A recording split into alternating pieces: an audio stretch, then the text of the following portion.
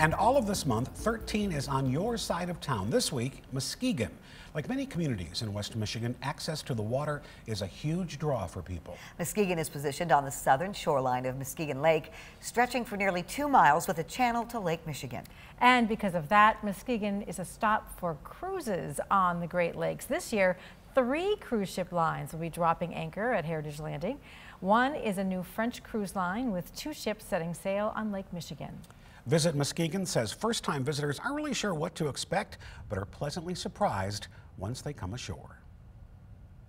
That's one of the things that we really love to see is the impact that we have on people once they do stop here and see everything that we do have to offer.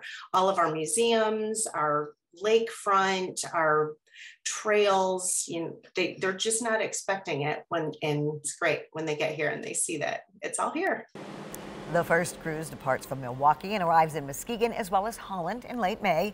And if you want 13 on your side of town, tell us why. Go to 13onyourside.com/town or text town to 616-559-1310. Fill out the form to nominate your town, and we will announce next week's town at the end of the evening shows on Thursday.